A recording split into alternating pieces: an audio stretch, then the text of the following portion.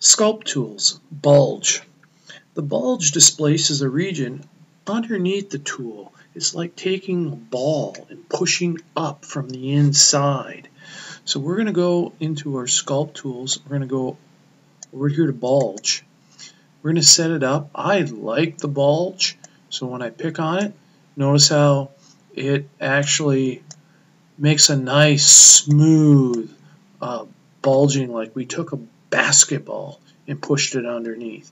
And it doesn't have to be that big. It can be a little smaller, for example, and so it makes a nice even.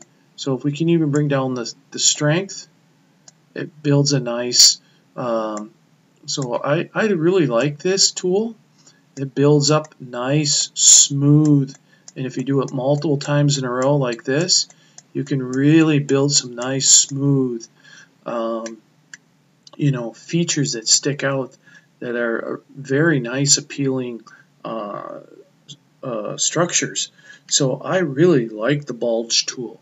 So usually I'll use the bulge tool in almost as often as say the Sculpt tool, but not quite. But it is very, very popular tool to use.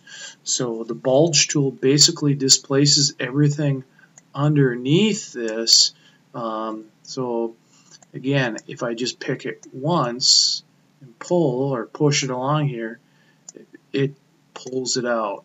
So if I do it multiple times in the same area, I click a couple of times, it just bulges it out like it's taking a basketball underneath or a softball underneath and pushing it out. So the bulge tool is a very commonly used sculpting tool.